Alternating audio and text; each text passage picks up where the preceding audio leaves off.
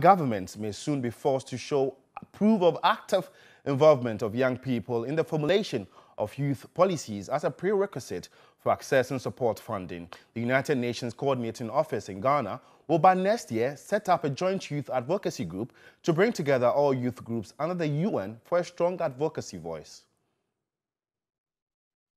As part of this year's International Human Rights Day commemoration, the UN Coordinating Office organized a youth dialogue with heads of agencies under the UN Coordinating Office in Ghana.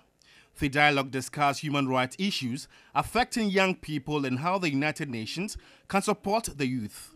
Representatives of various youth groups present had the opportunity to speak about challenges. The United Nations Resident Coordinating Officer, Sylvia Lopez Ekra, called for a paradigm shift in the approach to the issues of sexuality among adolescents. We've been hearing a lot in the past that the future of the world is with the youth, that we have to give more voices to the youth. But instead of just saying it in conferences and in meetings, we wanted to meet with the youth and have this very candid conversation with them about their aspirations, about their dreams, and about the challenges that they face.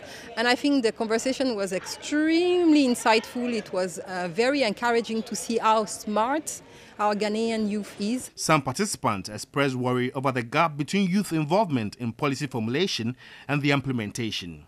Others spoke about the poaching of vocal youth into the political arena in order to sway them from objective activism.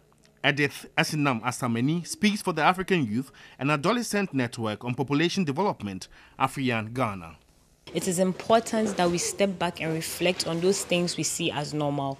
Are they really benefiting every single sector within our society? Are they benefiting girls? Are they benefiting boys? Are they benefiting men? Are they benefiting the elderly? And if these things benefit everybody, then it means then these things are sound. But if one group is lagging behind, or if one group is suffering from it and talking about it, then we really need to take action and do something about it.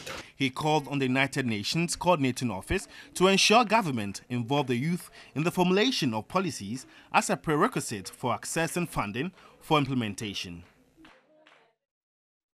Youth, they say, are the future leaders, and so this is a step in the right direction.